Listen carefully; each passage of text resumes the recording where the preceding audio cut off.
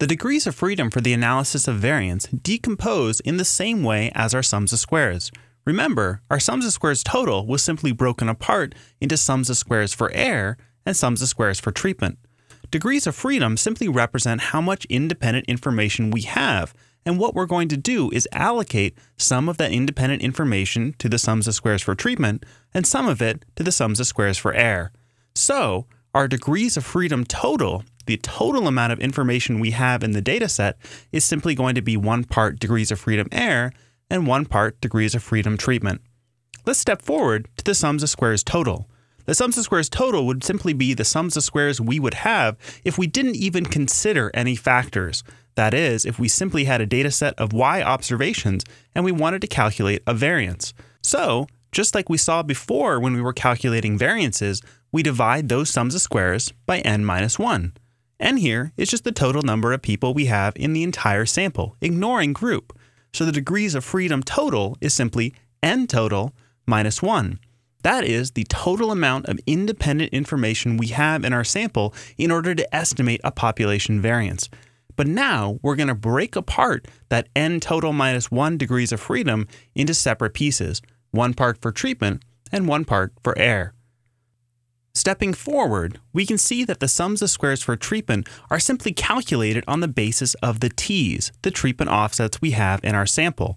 And the degrees of freedom for these sums of squares for treatment are simply j minus 1, where j is the number of groups we have. Let's see why this is the case. There's a restriction on our data, like there always is when we're taking offsets from some mean. Here are the different t's for our different groups. So the T for Delta, Southwest, and Virgin America. You may have noticed something about these, which is that they all revolve around 0. So there's a restriction we have in our data. That is, the sum of the T sub j's has to be 0. And that's a simple consequence of the calculation we did to get these t's. That is, we found the deviation of those individual groups from the grand mean. So it had to be the case that the sum of these is 0. What that means is, if I were to tell you 2 of these treatment offsets, you could calculate the third without knowing anything else. Think about this. If I were to tell you T sub 1 is 11.80 and T sub 2 is negative 3.47, and you knew that there was a T3 and that the sum of all the T's had to be 0, it's just some simple arithmetic to find that T sub 3 is equal to negative 8.33.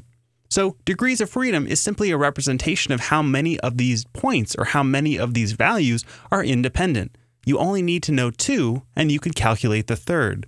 So there is, for any sums of squares treatment, j minus 1 degrees of freedom.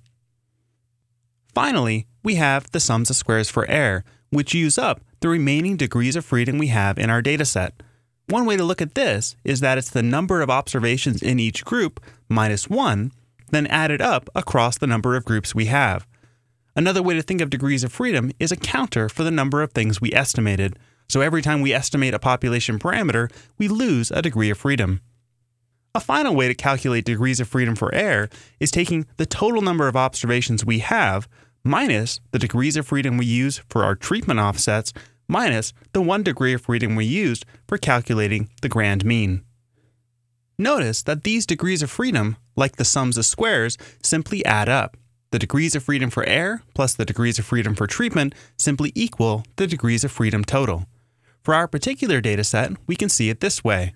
The degrees of freedom for error is 100 minus 3 minus 1, the 2 degrees of freedom for our treatment, minus 1, plus the degrees of freedom for treatment, 3 minus 1, which equals the total degrees of freedom, the number of observations we had, simply minus 1.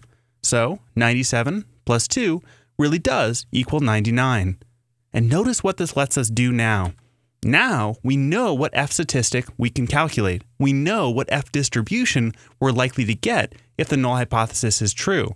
That is, the denominators of our mean squares, the sums of squares for treatment and the sums of squares for error, is what defines that Fisher-Snedecor distribution.